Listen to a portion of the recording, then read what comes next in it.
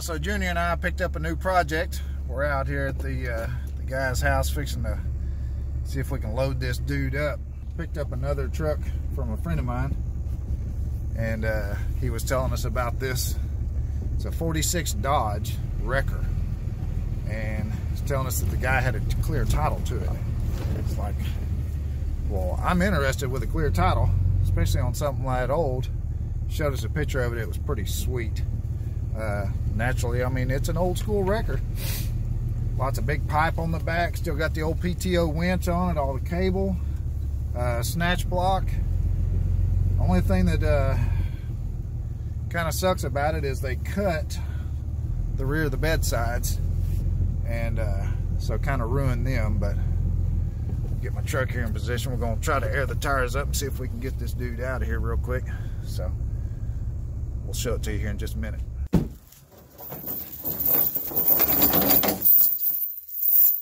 Sun got a glare. There it is.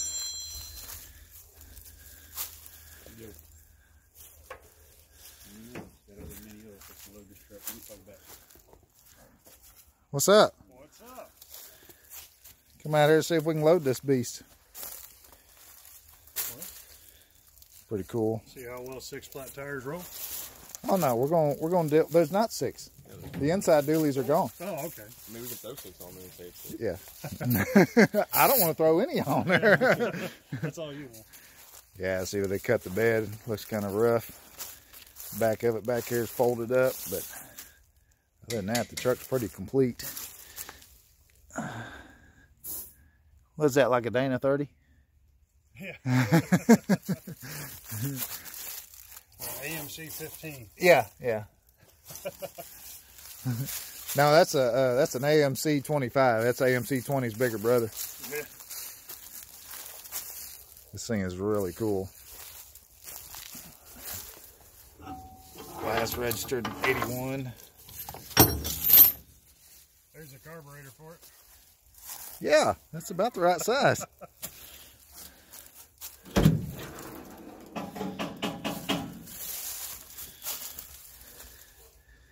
The rust in it isn't too bad. It's got some down here,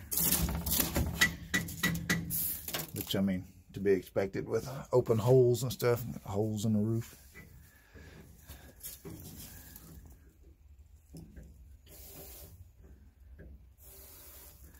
This thing is just neat. Oh, if it tries to run off, just throw it in gear.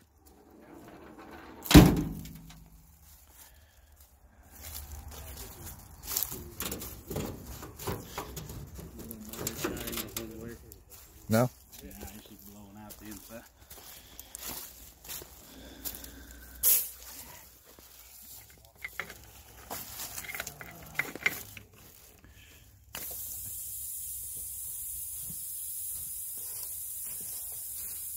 Maybe. Well, it might be the tube trying to push the air out in between the tire and the tube. Yeah. Yeah.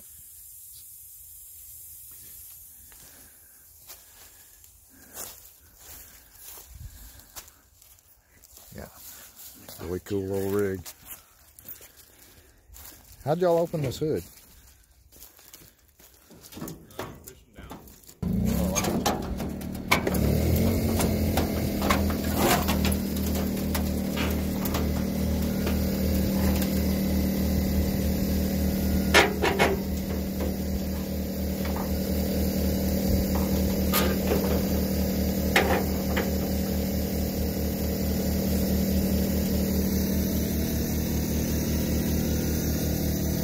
Old Flathead 6.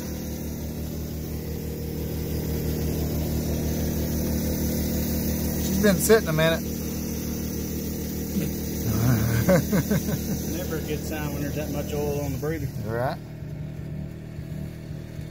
Is the carburetor locked up? No. Sweet. It's either going to go well or entertaining. We'll see which one. Yeah, we'll see. Hopefully we don't have to drag it.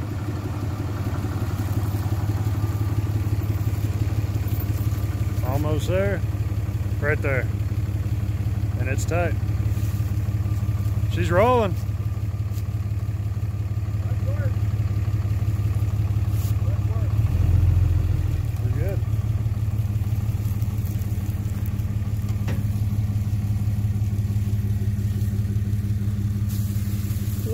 beauty moving.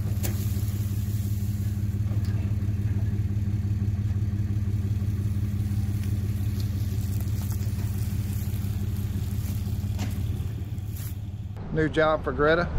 We got her hooked up to the trailer. I'm gonna go deliver that. It's a 48 Dodge Wrecker, and it's got Newbern's garage on the door. We actually found the Newbern family, got in contact with them. A buddy of mine actually has a cousin that's married into the family, so we got in contact with them. They're interested in buying the truck back, so we're gonna go ahead and deliver this thing over there to them. Yeah, it sucks that they cut the back side of the bed off right there, but truck's in decent shape, and it does have a title. We got our air conditioning system going in Greta. Our Milwaukee 18 volt.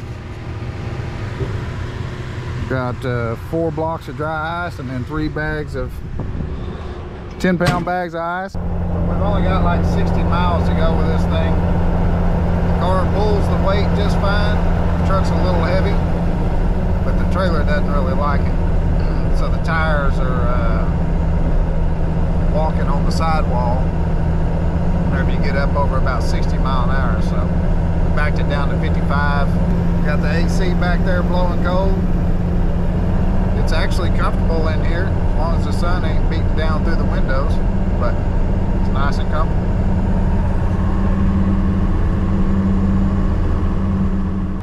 Well guys, unfortunately, I think Greta's towing trips are done for a minute.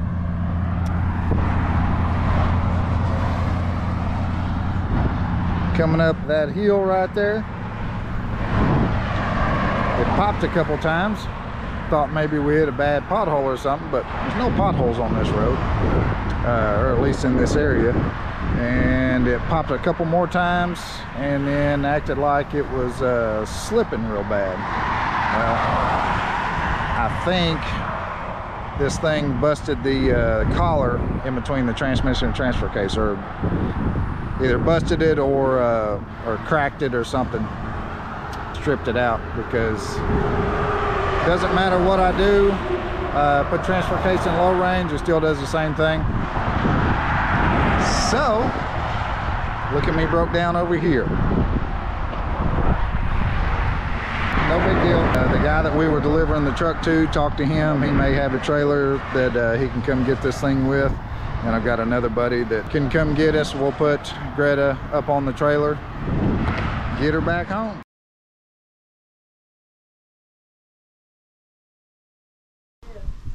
Like you remember it? Yeah. All right.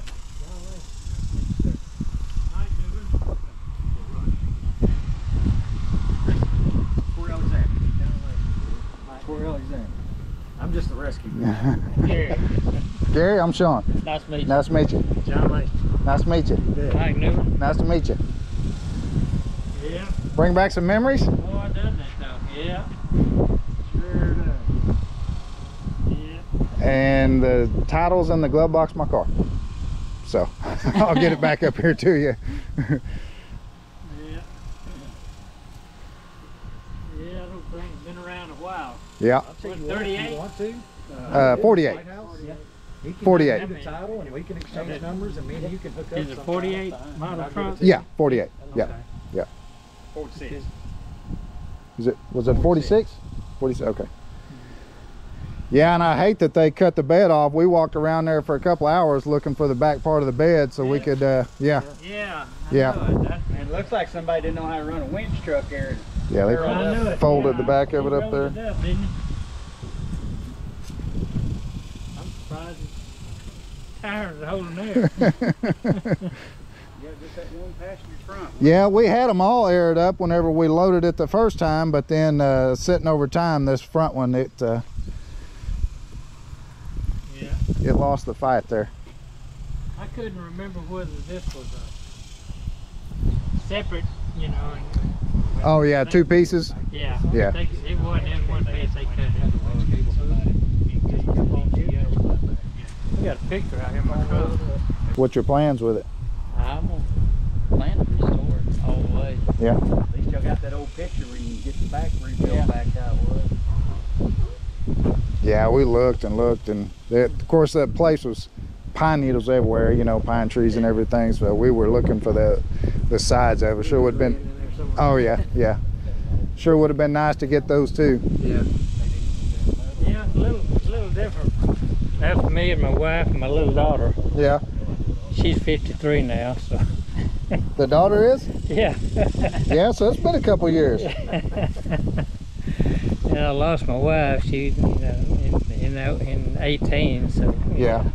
Sorry to hear that. But yeah, I used to take that old wrecker out to wreck, my brother dirt track, Mm-hmm. and I'd carry the old wrecker out there and work the wreck. Work the race and stuff. Yeah. Yeah. There you go. Well, that's pretty cool. I'm glad that we was able to find its home. Well, I am too. You friends with Justin? Yes. Yeah. Okay. Yeah. I've known Justin for actually. Corey and I both known Justin for a while. I've known Justin. I've known Woody probably 30-something years. I was the one that sold him that old green truck. His Ford? Uh-huh. Really? I drove that thing from 79 till Justin bought it. Yeah. A friend of mine was getting him a new Lariat, and he wanted, they was going to allow him $1,650 for it, and I said, shit, I'll buy it. And so I bought it, and then I sold it for Justin after driving it for years. Yeah. For $2,000 now. Oh, man, it's $20,000. Oh, it's an easy $20,000 truck now. Yeah, Justin won't part with it. No, You ain't gonna get it back. Nope. I helped him put the new motor and all that in. Yeah. That old 390. That's, of course, all those old trucks with gas guzzlers. Had 3 tanks on it. Had 2 saddle tanks. Every time I go to deer lease, I'd have to fill all 3 of them up. Yeah, we had big plans for it. We was gonna make a. I wanted to leave it as a wrecker, but we was gonna put a Cummins diesel in it, and make it updated axles and stuff like that. But yeah, Justin hit me up. Where'd that truck come from? I said, well, it come out of Mineola. He said, man, my cousin married a Newbern, and he said, I think I know where that truck belongs. Is it for sale? I'm like, we had plans for it, but I mean, if it's going back to the original family, that'll be the only reason it'll be for sale. Yeah, Justin sent me a picture, and I've got it in my phone, just the door. He says, this any of the family? And I said, it's my dad's. And he says, and he told me he had a friend that had it, and said I'd, at the same time he contacted me, contacted Gary. And, and of course, Gary spoke for it, and I said, man, I'm glad he did. My age and everything and the cost, I couldn't handle it. Right. Yeah, it's going to be a pretty big job, but the truck is still really solid. There's no cancer in that truck. Yeah. Other than the floorboards, and that's flat sheet metal, so it's easy. Yeah, it's still really solid. It's solid.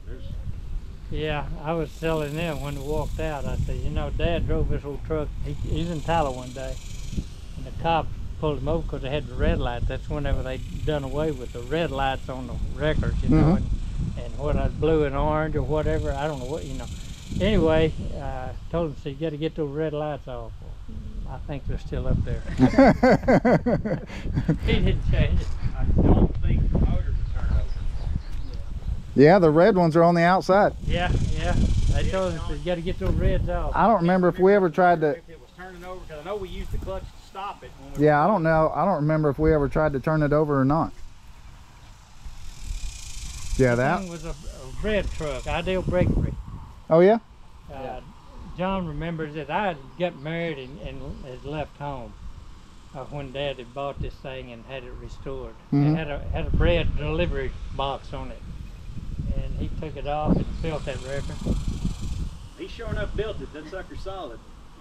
Well, John can tell you some stories about that old truck. And so you worked the truck. He was a Tyler fireman, and Okay. he was on shift. He worked for Dad in between shifts. Mm-hmm. And so he, that old sucker pulled a D6 Caterpillar out of the place. You couldn't hardly see the Caterpillar. I was telling him I saw the bulldozer buried out there. And I said, man, they ain't gonna get that thing out. And I didn't realize his Dad and John got it out. We put some marks on them trees down there where we had it anchored down. Yeah, he would. That sucker is heavy, I will say that. Yeah, he would go out and John tell you some stories about it. That people see an old truck come out there, you know, how they gonna pull us out? We was talking to somebody the other day. Was it me and you? Talking about they would hook a wrecker to it, run the cable out until the front end of the wrecker was about 6-8 foot off the ground, and then just wait. Then the suction would break, and as soon as the old truck would start back down, they'd go over and start running the winch. He said, but that truck may sit up on its back bumper for 30 minutes. Yeah. Once the suction broke, they drag her out. Tractor up there, buried up there, Flint, old sandy, wet sand. Mhm. It was sucked in, you know. Yeah. And he wanted me to pull it out. And when I hooked to it, and it didn't move, that sand had it sucked. I said, if you want me to keep pulling, I will, but it's going to bring your tractor too. Well, better wait till it dries up a little bit. I said, yeah, that'd be a good idea. Yeah. Because it'll pull it too. You remember how big that winch is? I don't remember what poundage it is, but it's stout. Oh yeah. Boy, he put him a snatch block on it, hooked to a tree. He could pull anything with it. Yeah. Does it look like anything else was added after your dad built it? No. I don't think so. Everything. Everything looked the same? Yeah. He built those gin poles. He Definitely built it stout. Yeah. That was back when iron was iron. Yeah. Yeah. The wind's still on it. Oh yeah. Yeah, it's still on. Man, that's a heavy duty. Yeah, somebody rolled up the back end on it, didn't Yeah, they did something wrong. they? Yeah. And the guy that we got it from, they had actually bought these tires for it, and then they stuck them out back, leaned up against a tree. So tires aren't any good. They're all dry rotted, but like, well, anything that goes with the truck, let's go ahead and take it too. Wheels is in the pile right in the center. Yeah, the other two wheels are inside in that pile there. Yeah. Yeah, it does roll free, and the clutch does work. It'll go in the gear. That's how we stopped it. We had to drag it around, load it up on the trailer. So I drove it, and I just put it in gear and pushed in on the clutch. We needed to stop, just ease out on the clutch, and it would stop us. So I can't remember if the tire, if the motor would turn over. yeah, I don't remember if we checked that or not. Got any start cranking? No, it was a deal. We found the truck, bought it, or found the truck, then found Gary, found the family, and then so we went and got it loaded up and carried it home, and we hadn't touched it. So we knew it was coming back home, so we wasn't gonna mess with it. Well, I appreciate you getting us contacting Gary and Justin. I'm glad that Justin saw it and contacted me about it. Yeah. That's why y'all getting it. Yeah, because we had plans for it. Yeah, we had plans for it, and it was kind of one of those deals. Man, this is one that we hate to let go, but it's for a good reason, you know. Yeah.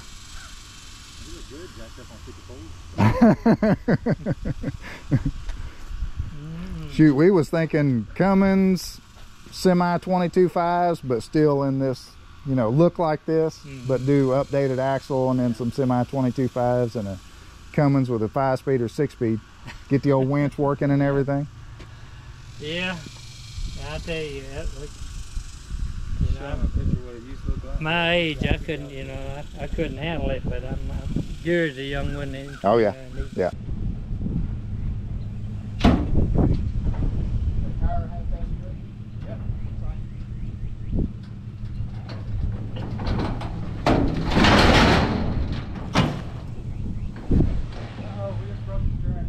You still winch? No, no winch cable, sir. Huh? We didn't winch it. We pulled it up on there with a chain last night. I think the motor's bent over.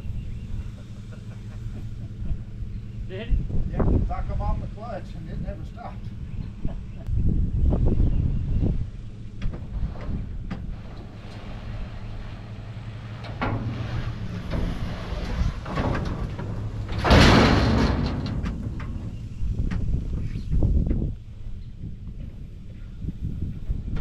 Just like it.